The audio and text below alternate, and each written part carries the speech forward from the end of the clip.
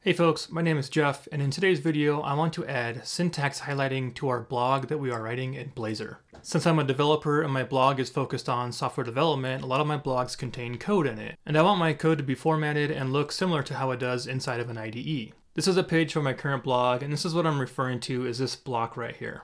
And so what we need to do is we need to have a way of taking a string of text, in this case it would be this function right here, and we want to add formatting to it so that we get the keyword highlights and things like that.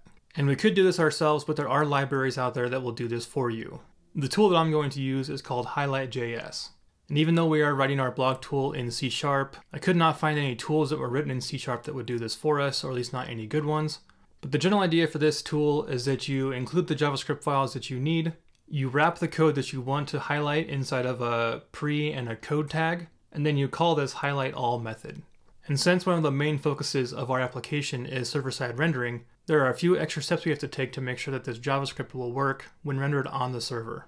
And luckily for us, Microsoft has a page that is dedicated to doing just that.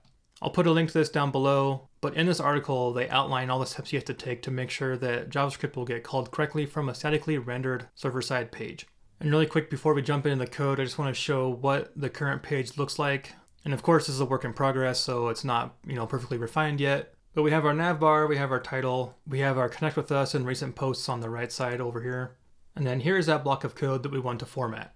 Here's the code that I currently have set up for this page, and I've done a little bit of behind the scenes work since the last video. Most of that work is just creating different components that are going to be used for different types of blocks. So for example, here's a heading block. Here's the post information for the date and the category and my name. Here's just a simple paragraph block. Here's a code block that we're going to be working on today. And then finally we have the connect with us and the recent and related sections that are on the right hand side. Today's main focus of course is going to be on this code block. And I'm using a render fragment to pass in this variable which is called Docker run, which is actually wrong. That should be migrations. And that migrations block of text is just a big block of text that I stole from my actual blog post on my site. And if I go into that code block, you can see all I'm doing is I'm putting the code inside of a pre tag and then a code tag. And then I have just a little bit of styling on it.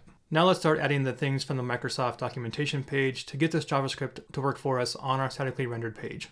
The first thing we need to do is we need to add a co-located JavaScript file that's going to have this onload, onUpdate, and onDispose functions inside of it. I'm just going to go ahead and copy that, head over to our page here. I'll probably end up changing this a little bit in the future, but for now I'm going to put that JavaScript file on my SQL on MacBook Razor page. So I'll add a new JavaScript file, SQL on MacBook.razor.js.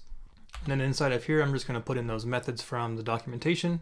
And the next step is to create a Razor class library in our solution. And a Razor class library is basically just a way of putting code and components into a library that can be shared across multiple projects in your solution. And in this case, what we're going to do is we're going to create a JavaScript library module, and then we're going to add this page script component that we're going to use a little bit later. So back in our solution, if you right click on your solution and say add new project, and then change the type to Razor class library.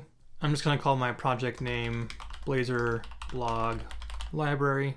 And now we want to create this JavaScript file and then paste all this content into it. So I'll go ahead and copy that. Actually, I'll copy the name first. And then inside the www root folder, we're going to add a JavaScript file. Then we'll copy the code and put it in. And then finally, we need to add this page script component. So I'm going to go ahead and copy this. And then in our library, we're going to add a component called page script, and then paste in that code. And then we need to actually use this page script component in our blog post. So I'm going to go ahead and copy this right here, and I'm going to go into our SQL on MacBook Razor page. At the top, I'm going to add in that page script. And you can see here that I've pasted that in here, but it's not recognizing that page script is an actual component. So what we need to do is we need to add a reference to that library in our project so that we can use it. So under the project, under dependencies, and then .NET 8.0, there's a project. You can right click and say reference, and then you want to check the Blazor blog library and add that. And then we need to go add that to our imports file. So go to imports and then add the using statement for that library. So now I've added that using statement, and if I go back to my Razor page, now you can see that it's recognizing that's an actual component. And then of course we need to update the path to the source. So ours is under components and then pages, and then blog. The path for where mine is at is components, pages, and then blog, and then SQL on MacBook.razor.js. I did catch a mistake that I made there. When you add this JavaScript file for the module, you need to make sure that the beginning of it is the same name as your project name. So I think before I had it as Blazor page script, which was the example from Microsoft. This needs to be Blazor blog library in my case, and then .lib.module.js. So after making that change, if you run the application and then you go into the console and you refresh the page, and you'll see now that it's printing out loaded and updated. And that's coming from that co-located JavaScript file, which is printing out loaded and updated right here. And what that means now is that we can go and we can get the JavaScript for the Highlight.js, add that to our application, and then call the highlight all method from this file.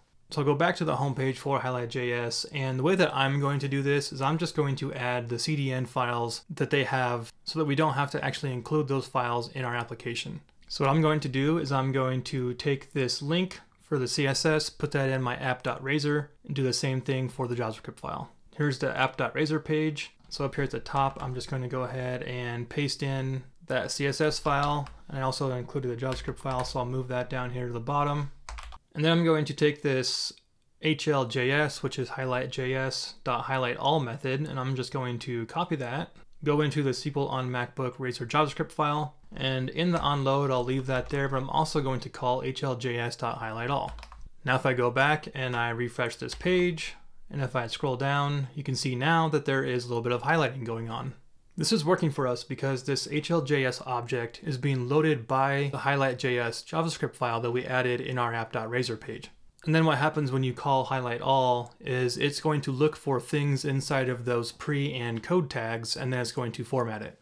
And so if we go really quick and look at the code block, since ours is inside of a pre and a code tag, it's going to try to automatically detect what language it is and then format it for us. And going back, you can see it does a pretty good job. The correct words are highlighted. And I believe by default, Highlight.js will do, the C languages, so C, C++, C#. But if you go back into their documentation, there is other files you can add for more languages. So in their example here, if you're writing code in Go, you can add this Go JavaScript right here, and it will format and highlight your Go code correctly. In my case, most of the stuff that I'm going to be highlighting in my blog is going to be JavaScript, TypeScript, and C#. And I believe all of those are handled by default from this library. So for now, I'll leave it as it is. And I think for now, that's good enough for what I need for my blog. If you found this video helpful, please consider liking and subscribing. If you have any questions, throw them in the comments down below. Thanks for watching, and I'll catch you later.